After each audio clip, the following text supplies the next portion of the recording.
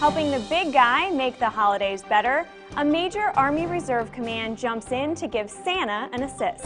The perfect storm. Army Reserve soldiers, units, and commands answer the call for help when Hurricane Sandy hits the Northeast.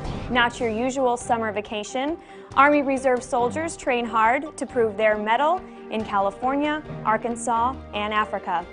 These stories and more ahead on this edition of Army Reserve Today.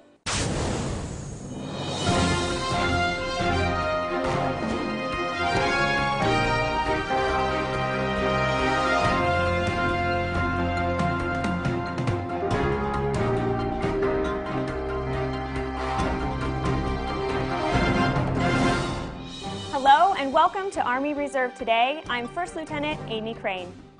The Randy Oler Memorial Operation Toy Drop is the largest event combining paratroopers and kids in the world and the largest toy collection and donation program conducted in the Army Reserve. Hosted each year by the U.S. Army Civil Affairs and Psychological Operations Command Airborne, Operation Toy Drop brings paratroopers from around the world to Fort Bragg where they jump with Santa, bringing joy from above to children around the country. But it's more than a way to help children at Christmas, it's real-world training for these airborne soldiers.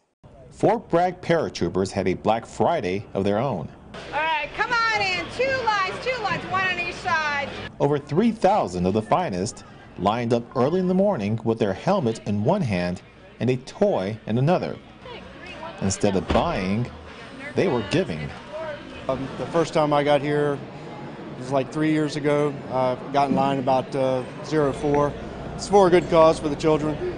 Make sure the underprivileged get a chance to experience Christmas. So also gives us a chance to get out there and have fun and do a good jump. Operation Toy Drop is an annual fundraising event where an airborne operation is combined with toy donations. Established by the late Staff Sergeant Randy Oler 15 years ago, Army Reserve soldiers of the U.S. Army Civil Affairs and Psychological Operations Command Airborne have continued the tradition every year with the organization of toy collecting and airborne training. 600 toys were collected in its first year, and in 2011, more than 22,000 toys were collected nationwide. It's a really good time because people always expect soldiers do things for people, but they never really see the charitable side. So it's a good chance for everyone to see that it's not just about what we work, it's the person, it's not just the job. They're doing it because they're actually that type of person. Because no one has to be here. All these people are here because they chose to be. For most, it's not about earning foreign jump wings. I grew up as an underprivileged kid, so it's kind of like an eye-opener for me for when I was growing up. While I wasn't able to get a toy, something like this would have been probably amazing for me. Paratroopers trained with jump masters from 7 different countries, then jumped out of various military aircrafts and descended onto Sicily Drop Zone in front of hundreds of family and supporters for Operation Toy Drop. Well, I think this demonstrates the fact that an Army Reserve Command is putting this on for the Fort Bragg community. It demonstrates just what an operational reserve we are. We're no longer a strategic reserve. The Army can't go to war or conduct operations without us. And we are truly a part of the Fort Bragg community here in the airborne community, and the Army Reserve is truly a part of the operational Army. Jumps continued throughout the following week with over 3,000 donations from paratroopers. When the airborne operation ends, the delivery of the toys will continue. Reporting from Fort Bragg, North Carolina, I'm Sergeant First Class Andy Yoshimura. This year's event marks Toy Drop's 15th anniversary. Sergeant First Class Randy Oler, a former Special Forces and Ranger soldier, founded Toy Drop. Friends at Fort Bragg and other military installations supported his efforts. It was his idea to incorporate airborne operations, foreign military jump masters, and local charities to participate in the program. Oler died at age 43 in April 2004 after he collapsed aboard a C-130 aircraft during a daytime parachute operation, and he is buried at Arlington National Cemetery. Operation Toy Drop is his legacy. Thousands of paratroopers have participated each year since 1998, providing tens of thousands of toys for children who wouldn't have a Merry Christmas otherwise. In late October, Hurricane Sandy devastated the Caribbean and then turned her fury northward toward the United States. The effects of the storm impacted 24 states, but hit hardest on the eastern seaboard through the American Northeast. Army Reserve soldiers, units, and commands were called upon to provide disaster relief support for the first time since the 2012 National Defense Authorization Act was signed into law earlier this year. It is a role that traditionally has belonged to the National Guard, and it is a mission the operational Army Reserve will be executing regularly from now on. In the aftermath of Hurricane Sandy, countless organizations stood up relief teams to support the victims of the storm. Many of them were sent up on very short notice.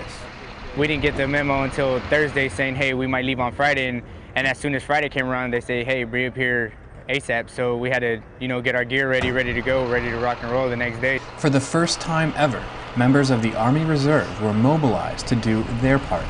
3 Reserve Quartermaster detachments were sent up to Joint Base McGuire-Dix Lakehurst, New Jersey. They were equipped with 600-gallon-per-minute pumps, and they were directed to Queens, New York, where they found some of the areas hardest hit by the storm. I live in North Carolina, and we get hurricanes all the time, but I've never seen nothing that bad. Trees fell over onto their homes, cars were crushed, people's decks fell off. Just everything people owned was like in front of their home, pulled out, dragged out in garbage bags, like furniture, broken pictures and everything. It was just really sad. People's entire lives out in front of their house. Despite the devastation, they found New Yorkers who were struggling but determined to persevere. New York City is like the epicenter of resiliency. They're never beaten, whether it be natural disaster, terrorist attacks. Nothing divides them, it just makes them stronger, brings them together. As they tried to set up and start pumping out the floodwaters, they were greeted by a nor'easter that covered their initial efforts with snow. This only served to solidify their resolve. And we got 6 inches of snow on the ground, and us being from Florida, we weren't exactly, equipped for that. Some people in our unit, that was the first time they'd even seen snow, so. It was hard to work, but we saw the devastation under the snow, and so it really motivated us to get it done, get everything we needed to, and get started here. Despite the snow, they were able to clear out a school, a community center, and a number of other civic buildings in Rockaway Park and Long Beach. They worked in conjunction with the Army Corps of Engineers, the National Guard, and FEMA. The soldiers' efforts to pump water were vital to allowing their partner organizations to perform their respective support missions. They've all worked hard, and they all feel like they're being a part of a team to be able to help. And that's the most important thing. It makes me feel awesome. I mean, there's no better team than the Army Reserves right now. We're doing our best to help these people, and we'll do our best from here on out. Reservists have been deployed for humanitarian missions before, but they have never supported a domestic relief effort. This is the first year the National Defense Authorization Act has enabled reserve components to deploy within the United States. It provided for a very different and meaningful assignment. Most of us have deployed to other countries or had training or humanitarian missions in other countries, and it's always an honor to be able to do those types of things, but to be able to help the people directly of our country has been a very humbling and very emotional and a very honorable experience for all of us. It's just great to be out here, in the rain and the snow and the cold, everything. I wouldn't change it for the world. After a few days, they worked their way down to Breezy Point, where their mission changed slightly to include cleanup as well as water removal. At this primarily residential area, they worked side by side with many of the local homeowners. It was great. I mean, they've been here. They came right away. They came with the pumps to pump out everything. You can see just on the state road, the main road was flooded for the longest time. And the Army came in with the large pumps and pumped everything out. They're here with the tractors and the little bobcats, picking up all the garbage off the streets, getting into the main road. That's a big help for them down here. People can't do it by themselves. The walks are so small, they can't get the garbage up here. But with the Army coming and doing this, it's a great help. I mean, it's a morale booster also. Working with the residents led to mutual respect and appreciation. And the residents here have been great. I mean, they've been going out of their way to say thank you and how much they appreciate us being here and also providing us with food. They want to give us, you know, food and coffee, things like that, whatever that they can, and any assistance that they can. But it's hard to take it when we know that they're out and about and they're struggling themselves. Really, we want to do what we can to give back to the people here and help them get their lives back together. After clearing houses by literally any means necessary, they packed things up, signed them back into the motor pool, and made their way back home. They returned home with incredible memories and the admiration of the Americans they had helped. Helping us out is great. It's really nice, touching, very touching. Makes me proud. I just want to thank you guys. I want to thank everybody, Red Cross, the Army, everybody comes and helps because we need it, as you can see. I just want to say thank you very much for everything you do for us and for the country. Reporting for the United States Army Reserve Command and the 214th Mobile Public Affairs Detachment, I'm Specialist Christopher Toby. Army Reserve Today will be back in a few moments. I am Gary Sinise. As soldiers, you live by training, discipline, and standards, the three elements that are the very essence of military service. But there are always those soldiers who fall prey to recklessness and indiscipline. It might be you, or it might be your buddy, and it might happen after a night out with friends or on a Saturday afternoon with nothing but the open road in front of you. Know the signs, know what's right, do what's right.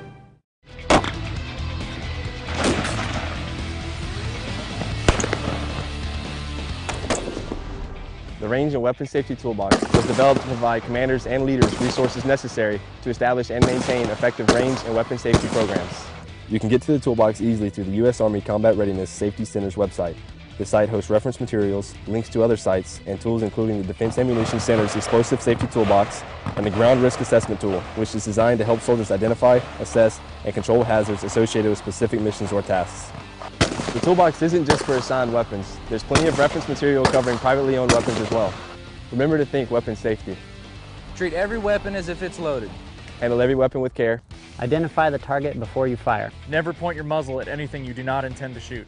Keep your weapon on safe and your finger off the trigger until you intend to fire. Remember, a weapon is an instrument of its operator. Shoot straight, stay safe. Army safe is Army strong. Welcome back. The Department of the Army held the 2012 Best Warrior competitions at Fort Lee, Virginia in October. Representing the Army Reserve were Staff Sergeant Jeffrey Rios of the 84th Training Command and Specialist Michael Swan of the 335th Signal Command Theater. While the Army Reserve Soldiers and Non-Commissioned Officer of the Year didn't finish in the gold at Army level, they went head-to-head with the best soldiers in the Army in a grueling 4-day series of events to prove they were two of America's best. Staff Sergeant Joy Doolin of the 335th Signal Command Theater Public Affairs Office has the story. Striving to prove they're the Army's best warrior. That's what 24 competitors showed up to do at Fort Lee, Virginia during the 12th Annual Department of the Army Best Warrior competition. But only one soldier and one non-commissioned officer, or NCO, can win the coveted title. Staff Sergeant Jeffrey Rios and Specialist Michael Swan represented the United States Army Reserve Command, or USARC, in the 4-day competition, which included land navigation, a physical training test, casualty evaluation, and much more. What happened out here, man? Can you tell me? Do you remember? You know, you're working on your ruck marches, you know, just building that endurance for weight on your back, working with your equipment, learning it. The technical side of it, you're learning medical skills, all your reports, stuff like that, doing a lot of lane training. Rios and Swan were named USARC's best warriors in July, and then got some intensive training to prepare for Fort Lee. We took the winner and the runner-up for the NCOs and the winner and the runner-up for the soldiers, and we took them to Fort Dix, New Jersey specifically, and we went through almost 2 months of training. They didn't have real bad weak areas, they just needed, we just pumped them up on everything. Specifically PT, we had a personal trainer come in, work with them, do stuff. Did weapons once a week, did first aid every time. We did mock boards constantly. We went through it all. All right, I'm gonna get you to lift up your foot a little bit. Master Sergeant Long says being a reserve soldier can be even more of a challenge in a competition like this. I know a stigma goes out there with reservists, and they show that they're a soldier. If anything, in my personal opinion, it's harder to be a reservist than it is active duty, because you got to do a civilian job and a military job, and you got to be proficient in both in this society. And they need to represent to show that we're soldiers, we're the same, and they're doing an excellent job of that. Though neither USARC warrior won the competition, both say all soldiers should strive for the challenge of Best Warrior. They should all give it a try, because this tests how you, what type of soldier you are, and the knowledge and the training that you have received throughout your military career. It's a great experience because I get to compete against the best warriors in the United States Army. Success becomes addictive, and when you get that taste of it, you want a little bit more. But if they just got out there and did it, they'd be all over it. They'd love it. Reporting for the Army Reserve, I'm Army Sergeant Joy Doolin, Fort Lee, Virginia. Exercises provide opportunities for Army Reserve soldiers, units, and commands for realistic training in unique places. During the combat support training exercise hosted at Fort Hunter Liggett, California this past summer, warrior citizens got the chance to participate in medical evacuations using C-130 aircraft and civilian medevac helicopters. Specialist Benjamin Solar of the 222nd Broadcast Operations Detachment and Staff Sergeant Brian Raley of the 343rd Mobile Public Affairs Detachment have these reports. The sun sets over Fort Hunter Liggett, California, as Chief Warrant Officer 4 Jason Lonergan delivers a briefing on the casualty evacuation training about to begin. The training mission centers on a C-130 cargo aircraft, a vital resource to American forces overseas. This particular event is upload and download of patient litters, both litters and ambulatory patients. We're simulating moving patients from a cache to a rear medical facility. This is stuff that happens on a daily basis in theater, and you don't want the soldier to see that for the first time once they get boots on ground. Chief Lonergan belongs to the 91st Training Division and coordinates this exercise in cooperation with the California Air Guard's 130th RSQ Search and Rescue Unit, the 5502nd U.S. Army Hospital, and local firefighters. The 91st conducts many similar trainings, preparing our troops for conditions in the field.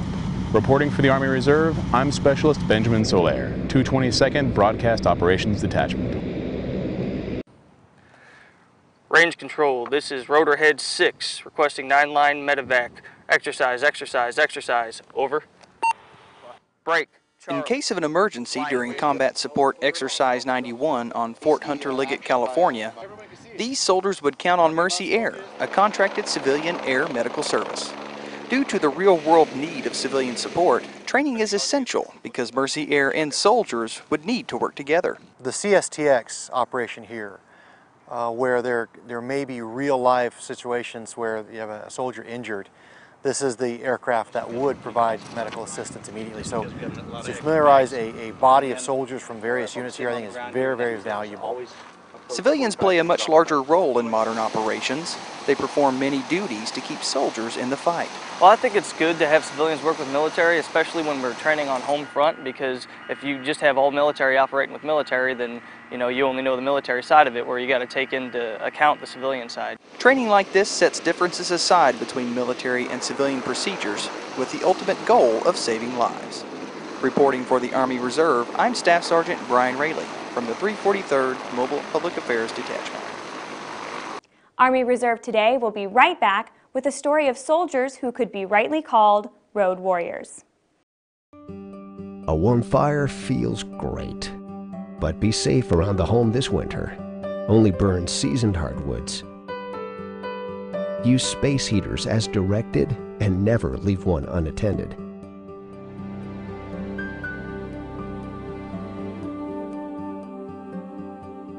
Have smoke detectors on each floor and test the batteries, because safety awareness shouldn't be put on ice.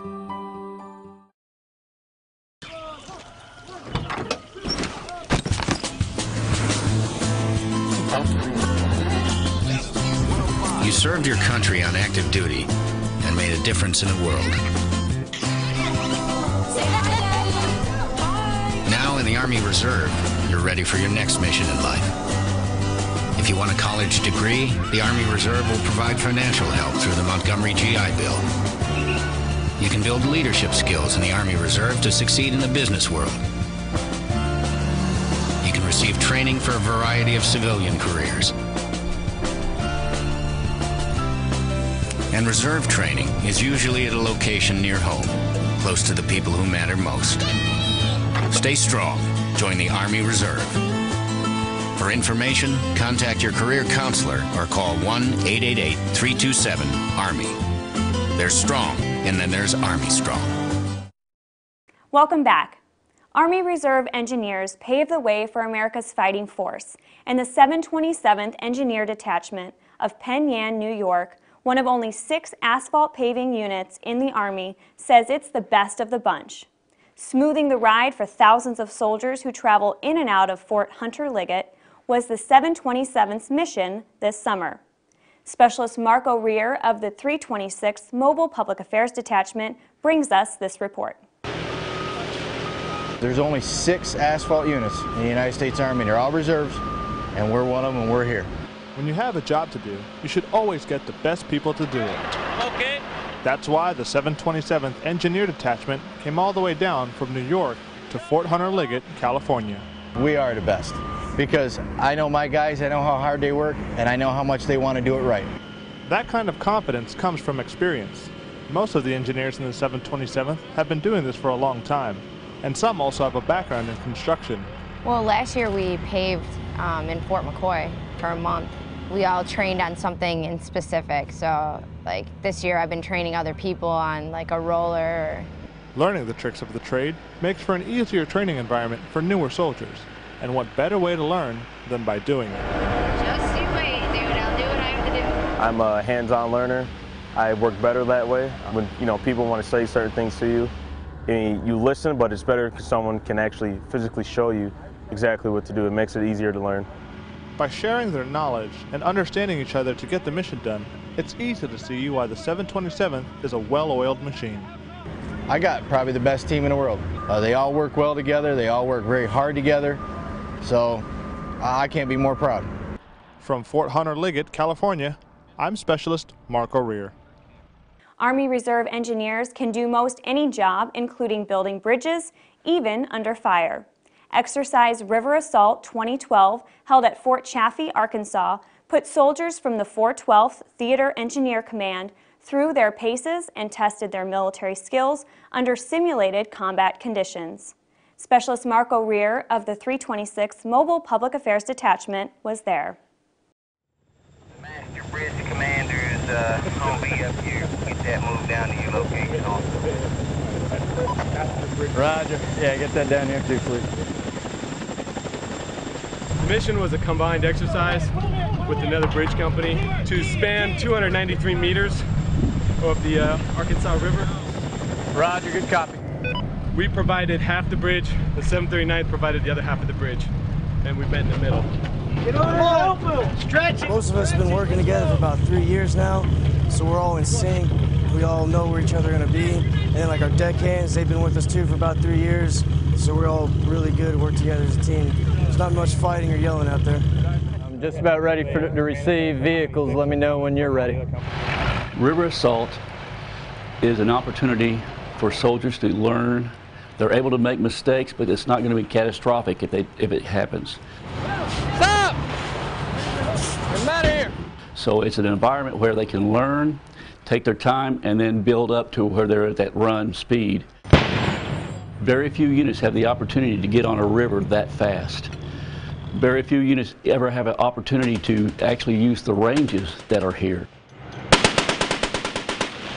Just because you go over as a unit to Afghanistan doesn't mean you're going to be doing what your MOS taught you. You could be kicking down doors or blasting doors open and going on a stack and doing searches and stuff. So it gives them a chance to do that. And I like going out there and blowing a door or two. All right, that's good, come on. She's going to get us ready just in case we ever get deployed and have to do it over there. We got an idea how much people it takes to build it with, and all the personnel and what all we need for it. Most of the time we only get to work with each other a handful of times a year. To be able to then work together with another bridge company was amazing.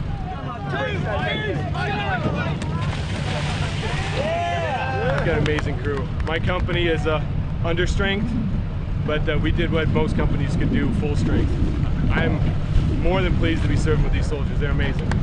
Yeah! The only company that could get me.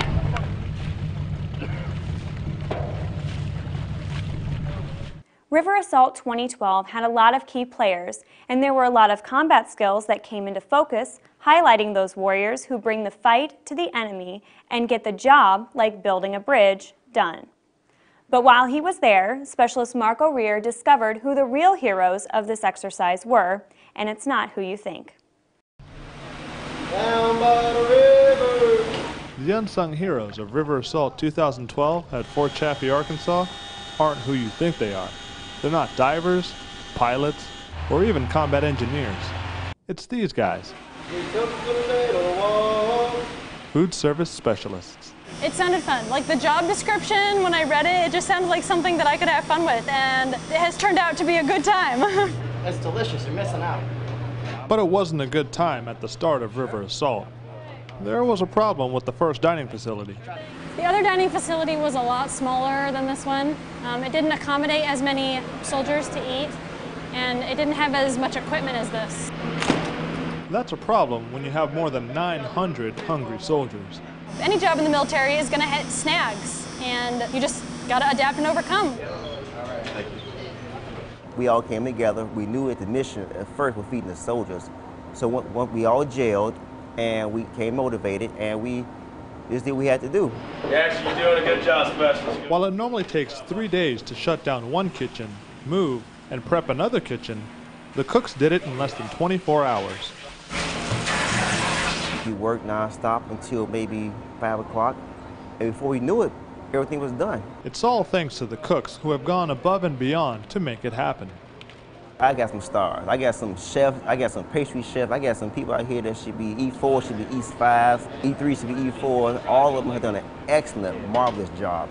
A job so good, the cooks even got recognition from a different kind of star, a 2-star general. It takes a lot of special care from cooks to make it taste good, make it taste better than just, coming out of the can. So I'm pretty impressed. Thank you. Y'all have a good evening. After working with the other cooks, Sergeant Boucher has no regrets in his choice of coming to River Assault for his annual training. I could have went to Wisconsin, but I chose Arkansas, and I'm glad I did. I'm glad I did. From Fort Chaffee, Arkansas, I'm Specialist Mark O'Rear. The 396th Combat Support Hospital, an Army Reserve unit based in Vancouver, Washington, participated in Southern Accord 2012 in Botswana.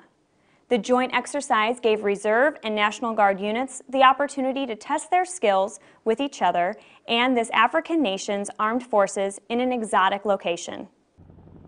When battlefield injuries occur, the Combat Support Hospital, or CASH, stands ready and waiting with life-saving support. The 396th Combat Support Hospital is built around speed and flexibility, attributes they tested during a mass casualty exercise on August 14th at Southern Accord 2012, a joint exercise between the U.S. and Botswana. The CASH cared for soldier injuries big and small, while other medical professionals graded their performance under pressure.